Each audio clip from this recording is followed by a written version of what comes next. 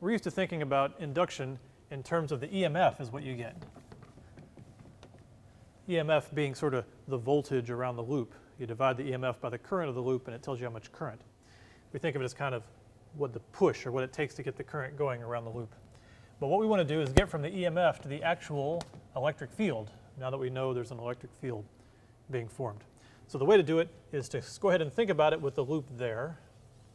And I won't draw the magnetic field, but just know that there is a magnetic field changing inside the loop. And we think about the work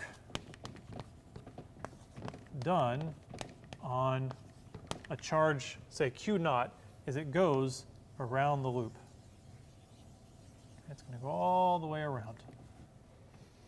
So what is that work? Well, if we think in terms of the EMF, it's just Q naught times the EMF. Because I told you the EMF is in volts, it kind of represents the push it takes to get something around. So you know, if you multiply a charge times the voltage difference, that's the change in energy. So the work you would have to do to get that thing around is the equivalent of Q naught times the EMF.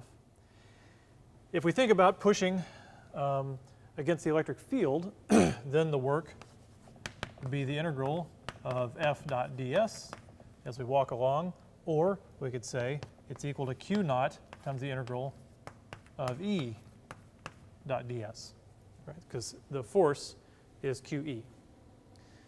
So that's how much work the electric field would do on a charge as it pushes it around the loop. So we can look at this and say, well, around a loop, if we're on a loop at some fixed radius, say it's thin, so we're just dealing with sort of a fixed radius around the loop, that would be Q naught, right? Q naught E times the circumference is 2 pi r. So then we could equate these. We could say, well, this Q times the EMF equals Q times E times 2 pi r. So you could say then that EMF equals E 2 pi r. But we were trying to find E, right? So we could say that E, the electric field E, equals the EMF over 2 pi r. But the EMF depends on the magnetic field. So now we can use Faraday's law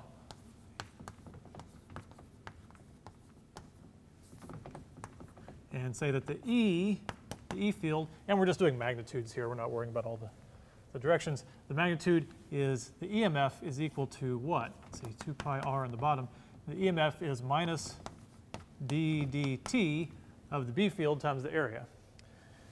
Well, the B field is changing in time, that's how we set it up. The area is constant, is just pi r squared. So B times pi r squared, all right? So the pi r squared is constant, it can come out of that derivative. It's really just dB dt, and then let's say you can cancel that r squared over that r becomes just r, the pi's go away. What you end up with is the magnitude of the E field equals minus r over 2 times dB dt.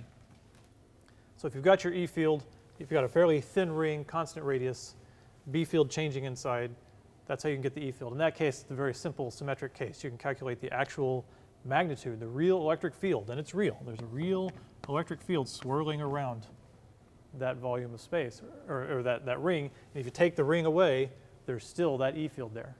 And you can see how it changes as you change the radius. It also means, that's that specific case, we can also rewrite Faraday's law in a more general way.